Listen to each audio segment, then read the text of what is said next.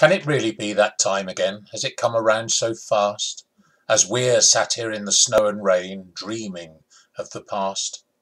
'Twas a sunny day and hot enough to sit around outside, all dressed up in our bestest, to watch the lovely bride.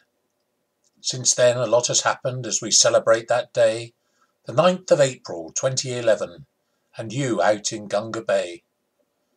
But though you're many miles away, you're still here in our hearts, and we think about you every day. And now the crying starts.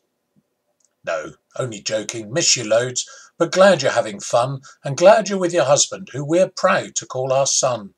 In-law, I know, but what are words? We use them as we will, and to think of you together still gives us such a thrill. Have a really great day, enjoy yourselves, and celebrate 2 years. Just realise that a marriage will sometimes come with tears. That's natural and a part of life.